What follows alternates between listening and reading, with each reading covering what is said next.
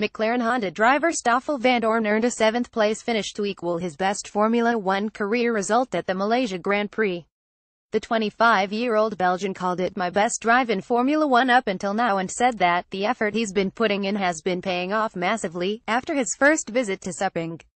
Having qualified 7th on the grid for the race, his best grid position in F1 so far, with a flawless lap in Q3 to beat Nico Hülkenberg, Sergio Perez and teammate Fernando Alonso, Vandoorne said on Saturday to qualify 7th on a circuit like this is probably about as good as it gets for us, so I'm very happy with my performance. We generally tend to be better over a single lap than across a race stint, so I think tomorrow will be tougher for us, but at least we're in a position to race. With two Williams on his right side and a pair of Force Indias on his left going into Turn 1, Vandoorne hung onto his place stoutly on the opening lap, though Sergio Perez kept on his tail and took 5th place from Vandoorne on lap 8. Perez himself battled an illness through the weekend and produced a stellar performance himself to finish 6th. His Force India's pace was too much for the McLaren. Perez finished best of the rest behind the top 3 teams and was the last driver to finish on the opening lap, and Vandoorne could do little to realistically challenge the Mexican.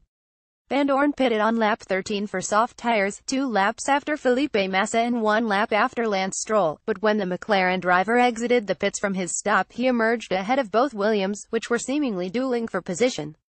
Technical Office Paddy Lowe later clarified to Autosport that the Williams pair were executing team orders to let Stroll have the position ahead of Massa. Since Lance, who previously had the lead, ended up behind Felipe after the pit stops, we felt it was correct to swap the places, explained Lowe. We also knew Felipe's car was carrying some damage after contact at the start of the race. Unfortunately, in the execution of that we lost a potential position to Vandoorne coming out of the pits. Vandoorne kept the gap ahead of Stroll just over 2 seconds until lap 48, when Stroll's tires began to drop off due to a lengthy stint and Vandoorne managed to keep his fellow rookie at bay by nearly 10 seconds at the flag.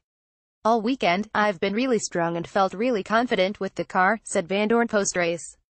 After qualifying 7th, we weren't really confident about where we'd finish in the race, so to pull off 7th today is an amazing result.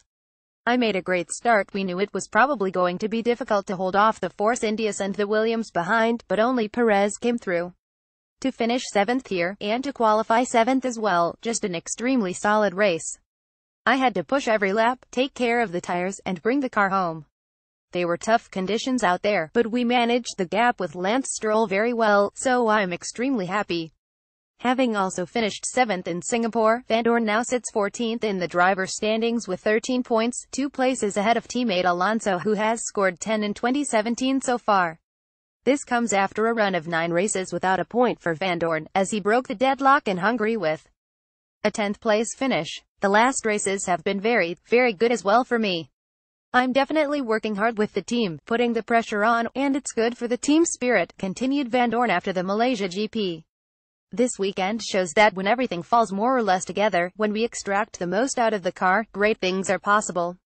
And lately, even when things don't go 100% right, I'm still able to recover much better. All the effort I've been putting in is paying off massively. How do you rate Vandoorne's performance at the Malaysia GP? Have your say in the comment section below.